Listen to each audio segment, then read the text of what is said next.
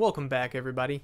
In this tutorial we are going to talk about Java classes. It's going to be a two-part tutorial, with the first part discussing the structure of the Java class, and then the second part being how to use the Java class in a program. So if you see, everything inside the Java class is inside these curly braces, and this is something that is, I think, unique about Java, that everything has to be declared within this class block. You have other programming languages like Python or C that can declare things outside of a class structure and the program works just fine. But the way Java was engineered was to work inside of a class structure. Everything is inside of a class structure. And if you go back to the beginning tutorials that we had, even those, everything was done inside of a class. Nothing was done outside the class. And even if you try to put something out here, so if we were to go int I equals 0, then it's still going, it's just going to be red. It's just going to say that it doesn't know what's going on here because it's outside of the class structure. If we move this down into the class, then it's fine. It treats it just like a class field, and it's good to go. Side note, if you want to know how to move lines of code like I did just here, just hold down Alt and the up and down arrow keys, and you can place that wherever you want. And then another hotkey is Control D to cut a line out. So those are just helpful tools to keep in mind. So everything has to be done inside of this class structure. So the first thing that we have inside of our class is we have these two variables that are class fields. We have number of sides and value. And we see that we have indicated that these are private fields.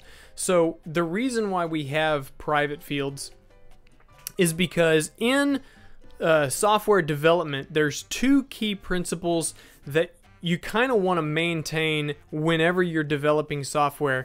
And those two key principles are high cohesion and low coupling. And what that means, basically, high cohesion is working well together. Every class, every part of your code works well together.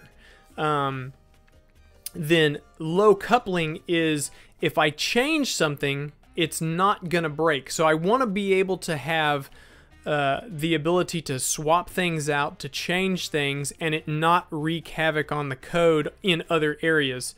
And the way we do that is by using getters and setters methods to access things that would otherwise be private. So here we have our fields that are private, like value, which is going to hold the value of the dice, but the only way that other classes can see this value is through this getValue method.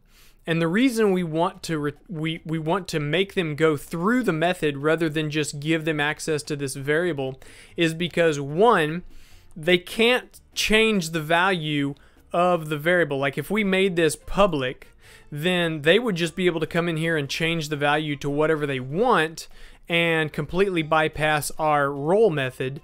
They could change the value, and the other thing that the getter method allows us to do is we can change the logic within this method without it breaking the code elsewhere. So if we want to change how this value is calculated, what it's doing inside this method, we can do that, and all the places that call the getValue are still going to be able to access this no problem. So it allows us that low coupling aspect where everything's still working together, and we can unplug things, plug things in, no problem. So we have that high cohesion, low coupling. So that's just one of the two things that you want to keep in mind when you're writing software. So after the these fields, and one other thing that I'd like to talk about is scope. So we haven't really discussed scope, I don't think, in the other previous tutorials. So there's 4 types of scope that you can declare on your fields, your constructors, and your methods. And basically the 4 types are public, private, protected, and default. So private here we just talked about. Public is basically open to anything within the project scope. And then there's also protected and default. So default, if I just didn't have anything, if it was just int number of sides, this would be default, and default is package level scope. So everything within this package would be able to see it, but if we declared a package, another package, all the classes that are in that other package would not be able to see it. Then protected, and we'll get into this in other tutorials, protected is for inheritance. When you have a class, one class that inherits from another class, all of those classes will inherit any fields or methods that are set as protected. So we have our fields here. The next thing you see is our constructors, and we have two constructors. We have a constructor with no parameters, and then we have a constructor with one parameter. Now, if we didn't have any constructors, if we just like cut these out and we just didn't have a parameter, Java would still work. It would make you a default parameter with no arguments so that you could still make an object of this class. Now, the interesting thing about that is if we come along and we only have this method, this constructor that has a parameter, Java will no longer make the default one for us. So it just something to keep in mind when you're making these constructors. Whenever you make a constructor with a parameter, you just need to go ahead and make the default constructor as well. Make the constructor that has no parameters, so that we don't run into issues where we call a no parameter constructor and then it's not there for us to use because Java didn't create it for us.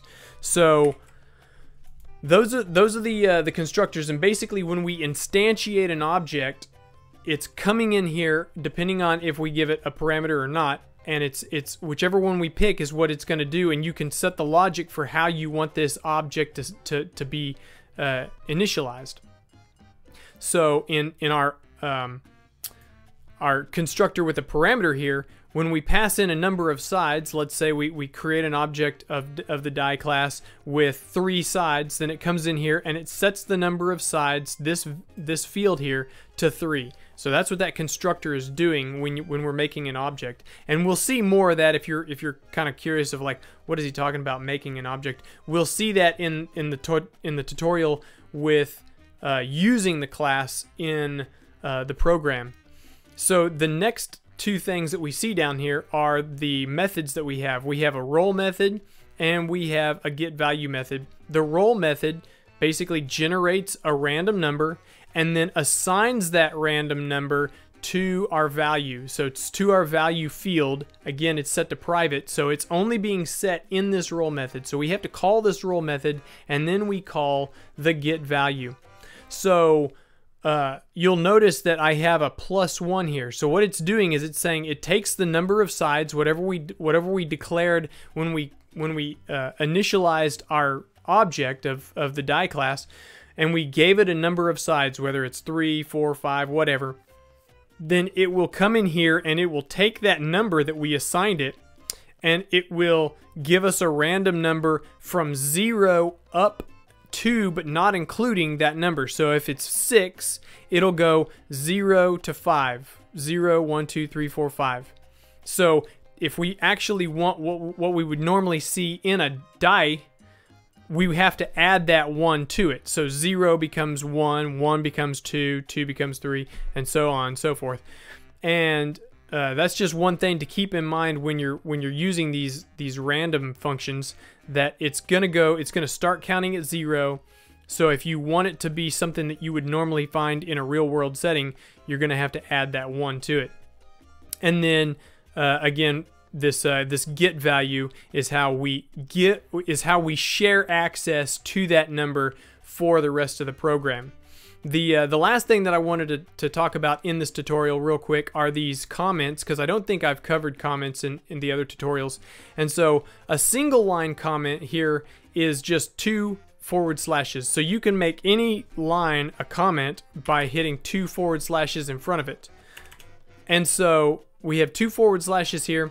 This right here is a block comment for what they call Java docs. So the way that you set these up, and I'll kind of do it down here to kind of show you that it auto adds this return value. So if you do / and then 2 asterisks, then hit enter, it will set this up for you, and you can type as much as you want here, and every time you hit enter, it's just going to add another line. And so that's different from the single line, where if we just had a single line and we were doing something and then we hit enter, it's no longer going to be a comment. So just kind of keep that in mind. And so what the Java docs are for is when you release your program to the world and are allowing other people to use your software, the Java docs allow people to see exactly how the program is supposed to be used. You can give people information on what it's used for, and I understand that these are very simple examples that really don't need a lot of explanation, but in a much more complicated program that has a lot of logic, you're going to need these helpful hints to see, okay, what is this method doing? What is it returning? How do I call it? What, are there any parameters that it takes? And so this is just kind of helpful as you develop your software for other people to use. So that kind of wraps it up with the class structure of this, and we will get into how to use this in the next video. So see you then.